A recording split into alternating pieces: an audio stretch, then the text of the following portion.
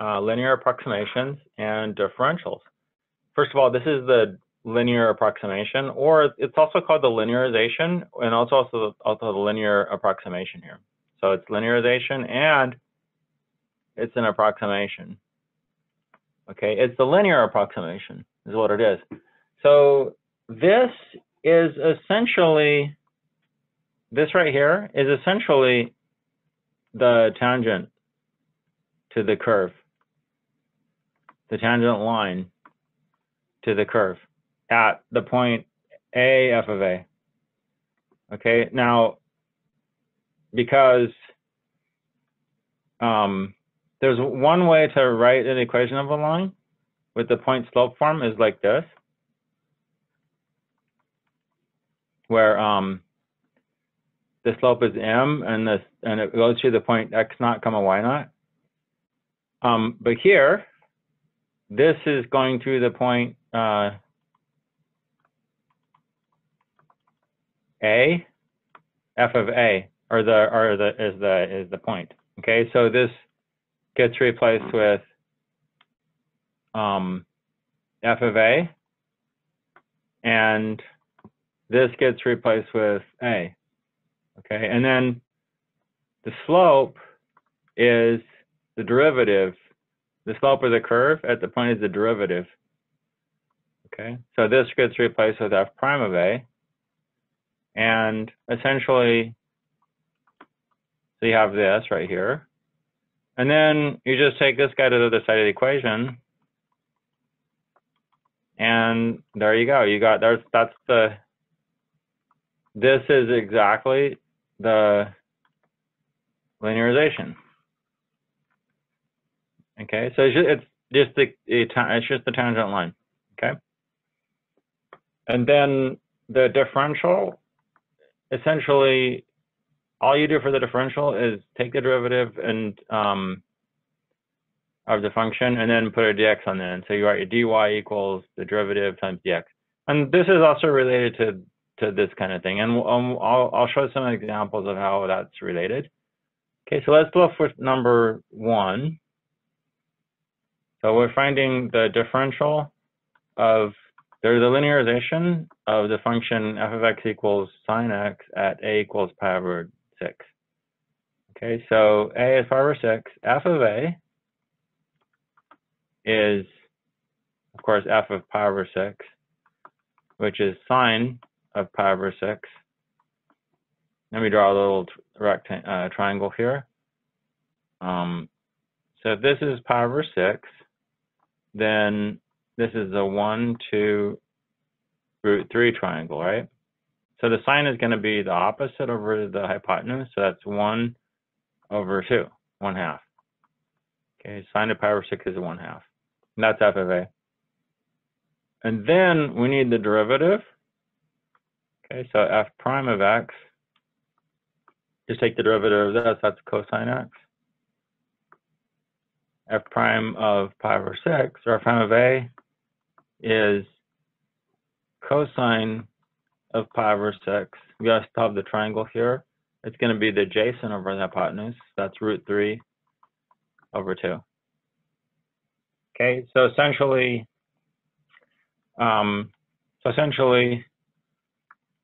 you just take everything that we just calculated here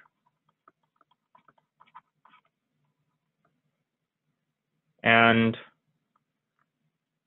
plug it in. So f of a was 1/2. Okay, so that's your f of a. F prime of a is root 3 over 2.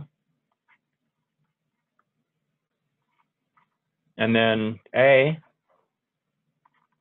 is pi over 6. So just plug that in right there. Okay, and so this is the linearization.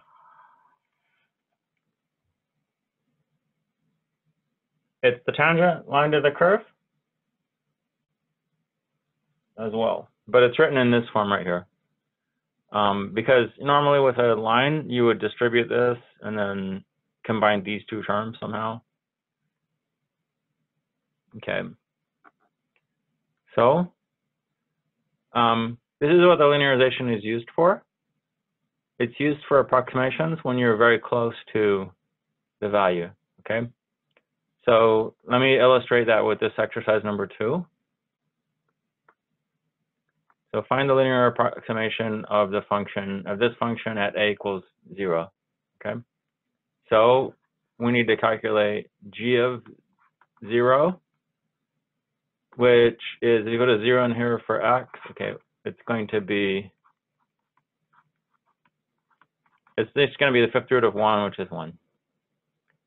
Okay, and then we need to find g prime of 0, because remember the linearization in this case is going to be g of 0 plus g prime of 0 times x minus 0.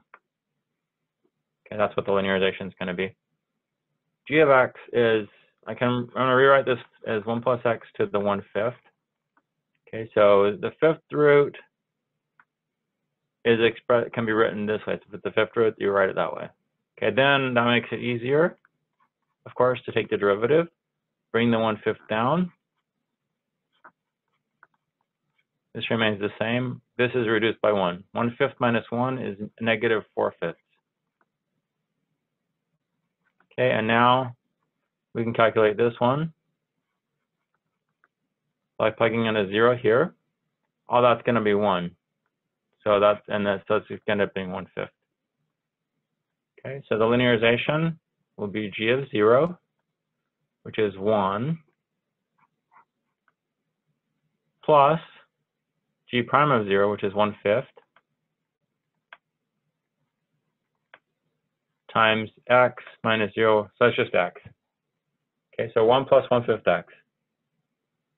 You don't need the parentheses there. Okay, so in this context, the way that it's being used is as a simple approximation. Okay, so they want us to find the 5th root of 0.95. Okay, so what you have to do is think of this. Okay, what number, when I put it in for g, what number here, maybe I'll call that number c. What number c, when I put it in here, is going to make g of x be that. Okay, so remember g of x is the 5th root of 1 plus x. But if there's a c, then I have to c. Okay, so what value of c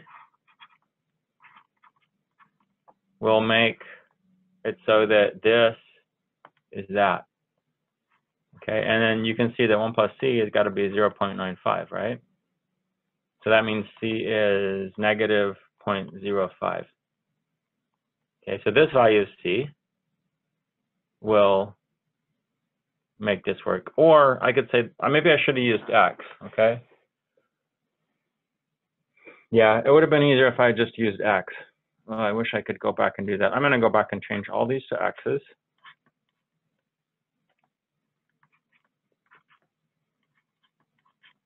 So x equals negative 0.05 works. So what I do for this one, I calculate L of negative 0.05. So that's 1 plus 1/5 times negative 0.05.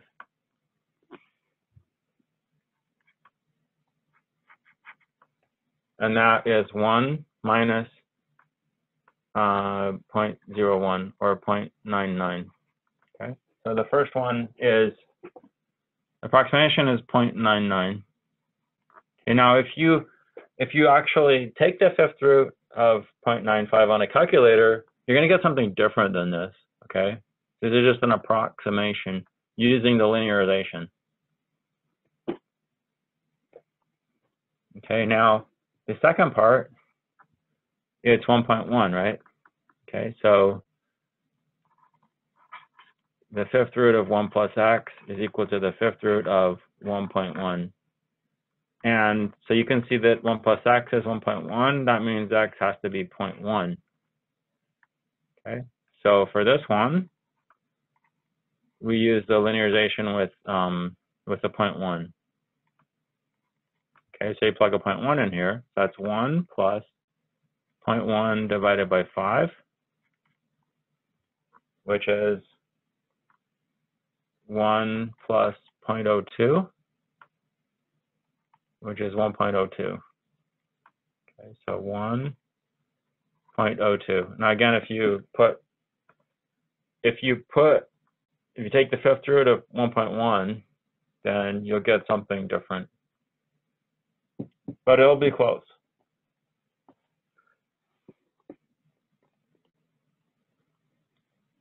Okay, now the second part, we need to represent this historic occasion with the graph.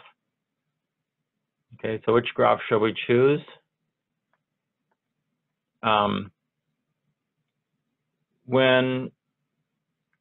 So the graph is going to have to contain this line right here. So the intercept is 1, y-intercept is 1, and the slope is 1/5. Okay, and the graph will intersect g of x at the y-axis at its y-intercept. Okay, so that means it's got to be this one here. Okay, because the y-intercept is 1. None of these other ones has the y-intercept being 1. Only this one does. Okay, because this one can be thought of as y equals 1/5 x plus 1. So the y-intercept is 1. Plus, you're intersecting the graph at 0, when x is 0. Okay. So what's happening here is the actual fifth root of 0.95 is the value on the black curve at 0.95. Okay. This value that we have here, this 0.99, is the value on the blue line when you're at 0.95 here. Okay, and same thing with this. This value is what's on the black curve. This value, the 1.02, is on the line. And see, when you're really close to 0, they're close together. Okay, but if you were to try to use the linearization to estimate that using a -1 or something, then you'd be way off. In fact, in this case, it's probably not even to be defined. No, I'm sorry, it will be defined. Okay, but you're going to be way off because the value is going to be down here. The actual value is going to be down here. Your estimate's going to be up here. Okay, whereas here, they're clearly close together. Okay.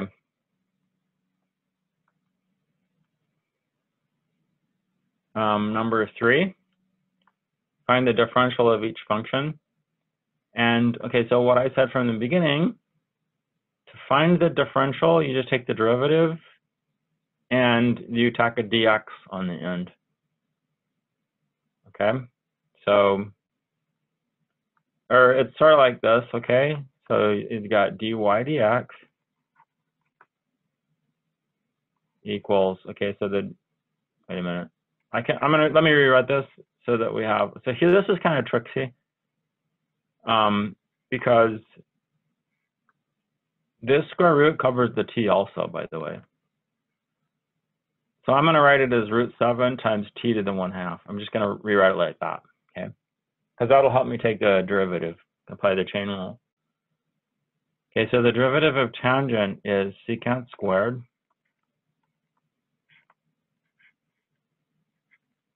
And I'll put it like that. Okay, so the derivative of the outer function applied at the inner function. So this stays the same here.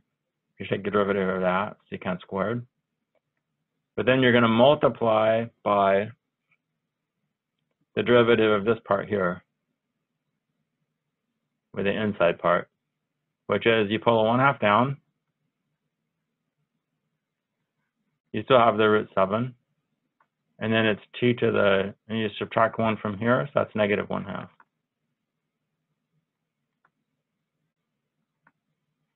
Okay, so dy dx. Okay, so here for the, hold on, let me do this. Let me go ahead and finish this off. Okay, so for the differential, this is not really a fraction, but you treat it as if this was a fraction, and then you send this dx to the other side of the equation. Oh wait, I'm sorry. This should be a dt because the variable's t. Okay, so it should be a dt. So you treat this as a fraction, even though it's not, and you take it to the other side of the equation. But in the meantime, let me resolve this. This is going to be root 7 over 2 root t.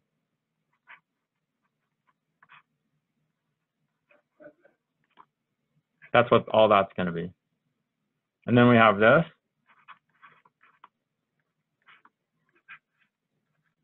Make sure the square root sign covers the t also. And dt.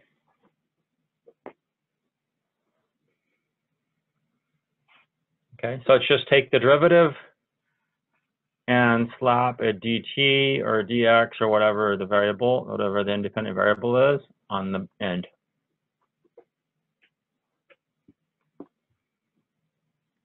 Okay, let's do part B. Here, the independent variable is a v. Okay, so let's go ahead and work through that. I'm going to do it really carefully. So it's low d high. So there's low. D high, okay, so the derivative of the numerator is negative 2v. So make sure you put the negative there. Okay, then it's minus high d low. So the derivative of the denominator is positive 2v. Okay, all over the square of what's below.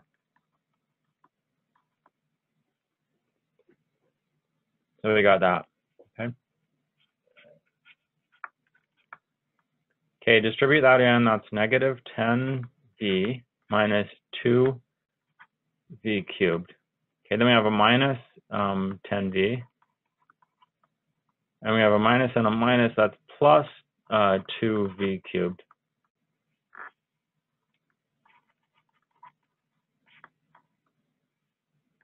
And these guys are going to cancel each other out.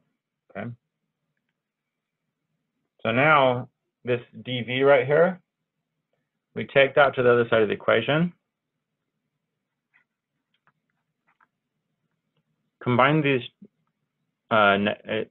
negative 10v's into negative 20v.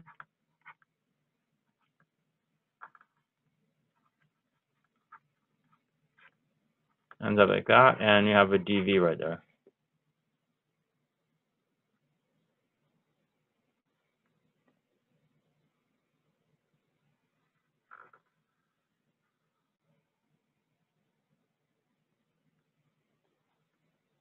Okay, so that's taking the differential. And the differential is related to the linearization.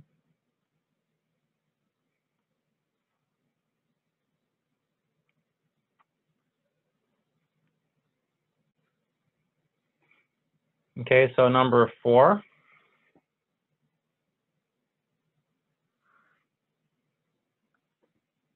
Because the differential is the change, or the slope. Okay, so here, number 4, we're going to calculate. Okay, this is the actual change in y.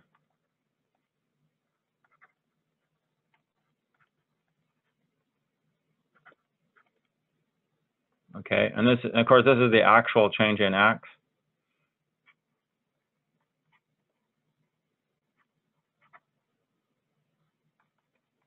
Although this is all, even if you said dx, you would assume that that's the actual change in x as well. Okay. So, yeah. Okay, so for number 4,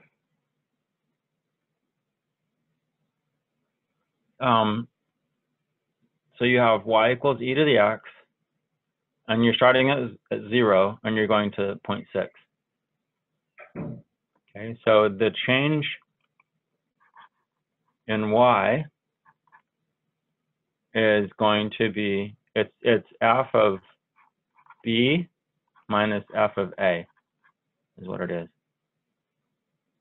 Okay, so in this case, it's or I guess I should, okay, because we have this delta x, let me do this.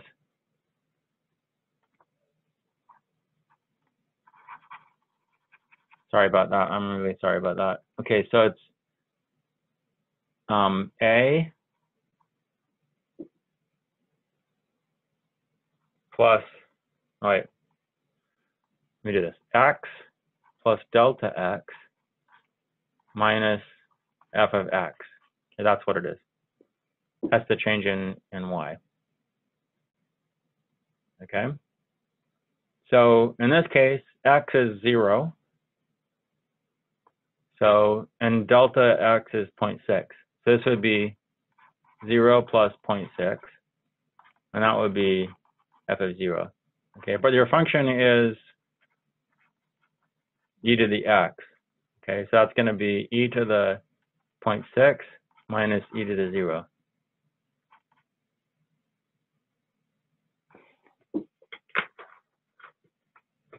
Let's see, e to the 0.6 is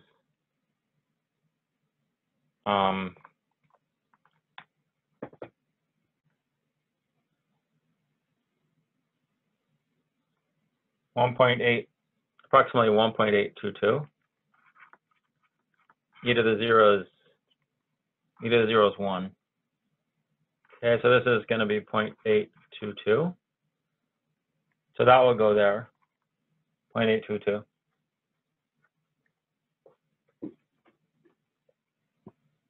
Okay, so now we're also going to use the differential to estimate that. Okay, so using the differential, I'll do that in green. With the differential, that means you take the derivative of that and you put a dx on the end.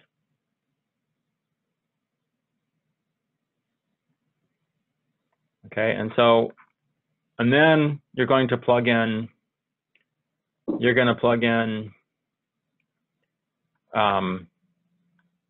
let me give myself a little bit more space. You're going to plug in the following. 0 for x, right here. And then for the dx,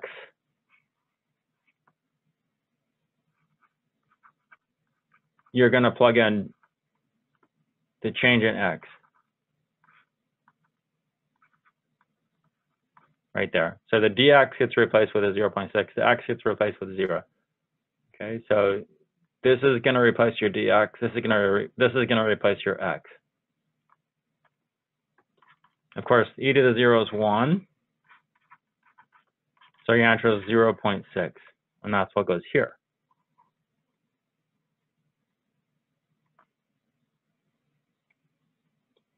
Okay, now for the third part, which is sketch a diagram showing the line segments with lengths dx, dy, and delta x. Okay, so all of these are the same, pretty much. The blue is e to the x, and the red is the linearization. Okay, so the red line is the linearization in all 4 graphs. The blue curve represents e to the x in all 4 graphs. Okay. Now, this right here, this is the correct graph right here. Your dx is the change in x. Okay, and that represents going from 0 to 0.6. This is your change in x. The dy will be the curve along how far will be the change from this point up to this point on the linearization. And that will give you the dy. The actual change will be on the actual curve, because we're talking about y equals e to dx, which is the actual curve. So that will be your delta y. Your delta y. That's the actual change. Okay. These other things don't make any. This doesn't make sense because it's putting. Actually, this is putting a y on the x-axis, putting a delta y on the x direction. It doesn't make any sense at all. That doesn't make any sense. That doesn't make any sense. These don't make any sense, either of them. This is the only one that makes sense in this diagram. That doesn't make sense. This is the only one that is the correct one, because it's delta y right there. Everything else doesn't work. Okay, so it's going to be this one.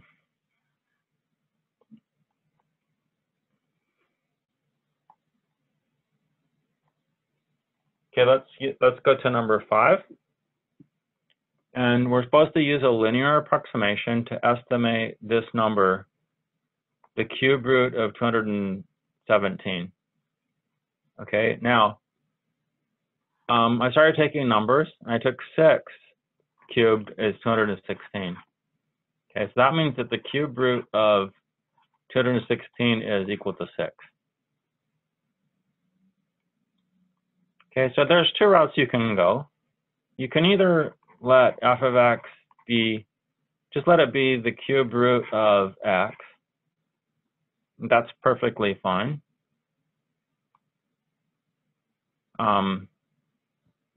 That's perfectly fine to do that, but it'll go a little bit different than what we're actually going to do. But what we're actually going to do is I'm going to take the cube root of 216 plus x. Okay, so and then x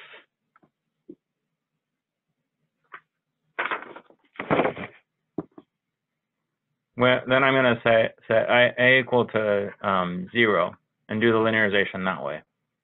Okay, so if I was doing this one, then I would set a equal to 216 and do the linearization that way.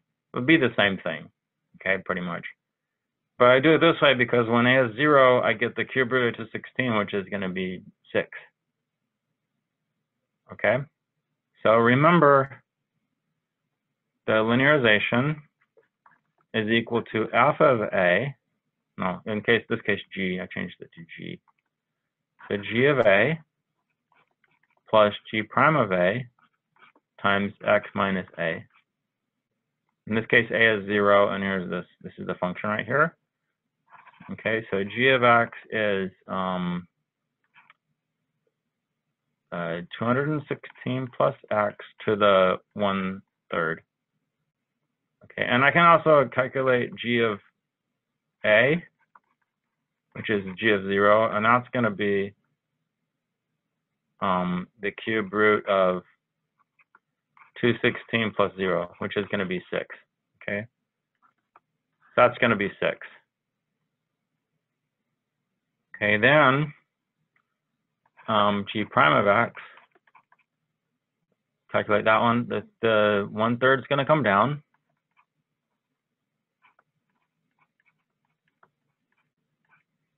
And then I subtract 1 from that, which gives me -2/3. The derivative of the inside is 0 plus 1, so it's just 1. So that's just going to be that. Okay, g prime of a, which is g prime of 0, is going to be 1/3, 216 plus 0 to the -2/3. Okay, which is going to be 1/3 times 216 to the positive 2/3. Okay, so let's do the 1/3 first, and that gives me 6. So 216 to the 1/3, the cube root of 216 is 6. 6 squared is 36. So that's going to be 1/3 times 36.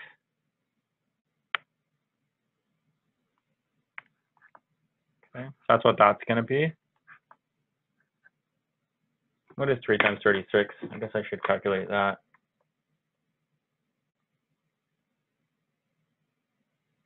No, it doesn't matter.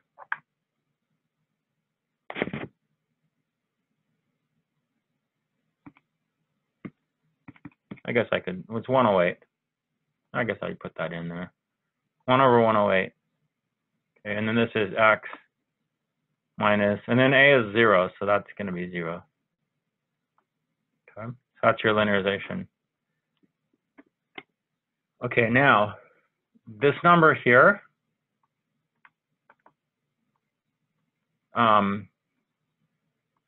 if g of x is the cube root of 216 plus x, then how do I get the cube root of 217? Okay, so that means that in order to get that from here, that means that 216 plus x got to be 217, which means x is 1. Okay, so the approximation will be, in other words, the approximation of the cube root of 217 is the linearization at 1, which is going to be 6 plus, and there's a 1 here, this is 0, this is gone, so that's just 1, plus 1/108. Okay, so that's going to be the approximation.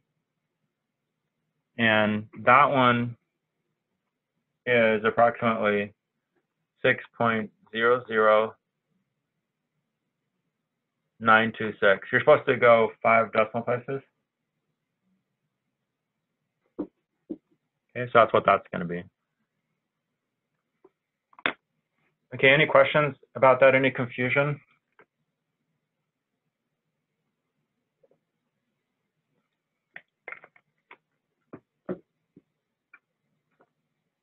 Okay, great. Let's move on to number 6.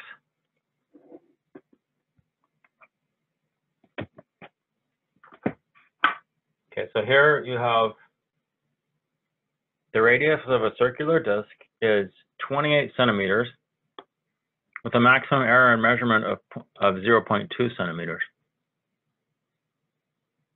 Okay, so 28 centimeters, so actually I don't know the exact measurement of the disc, but it's 28 is what they measured, but there could be some error, so, and they're measuring somehow. So we're going to use differentials to estimate the maximum error in the calculated area of the disc.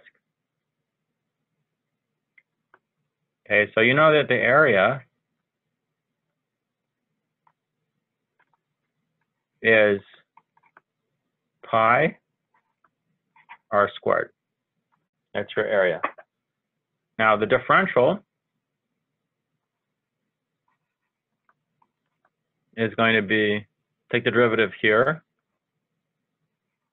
That's 2r, or 2 pi r, and then tack a dr on the end. So that's going to be your differential. Okay. Now the radius is supposedly 28 centimeters, but there could be error in that measurement, an error of 0.2 centimeters. This, you make this your dr, and you make that your r. Now, if there's that much measurement, if there's that much error in the measurement of the radius, okay, so plug the 28 in for r here. You plug the 0.2 in for dr. Okay, and then you run this in the calculator, and that gets you approximately 35.19. Okay, so there could be 35.19 could be the approximate error in the area. Okay, that's the maximum. That's approximate maximum error. That's the estimate for the maximum error in the area of the disk. Okay. Just put from an error of 0.2 centimeters in the measuring of the radius, it translates to that much error in the measurement of the area. Because you're using the radius to find the area, right? Okay. Part B.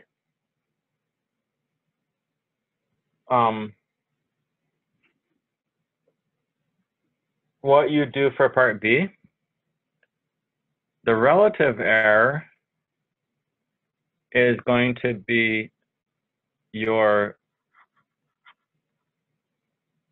the relative error will be the error divided by the area.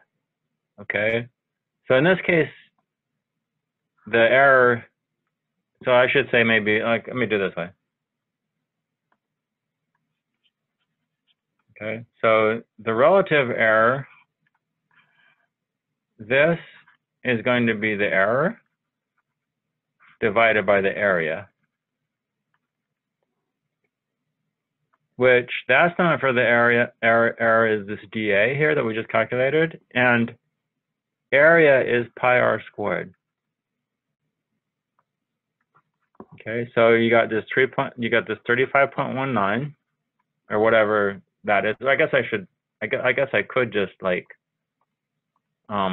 I could just go back to here and go 2 pi times 28 times 0.2. And then here I could go pi times 28 squared. I could just do that. And then I could get that to cancel with that, and the pi's cancel. Oh, pi's cancel. And that's going to be approximately 0.143. Well, wait, no. 0.0143.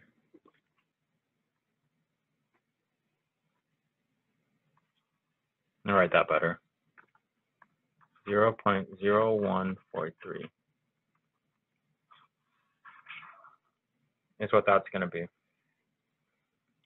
Okay, and then finally, for the percentage error, what that is convert this to a percentage.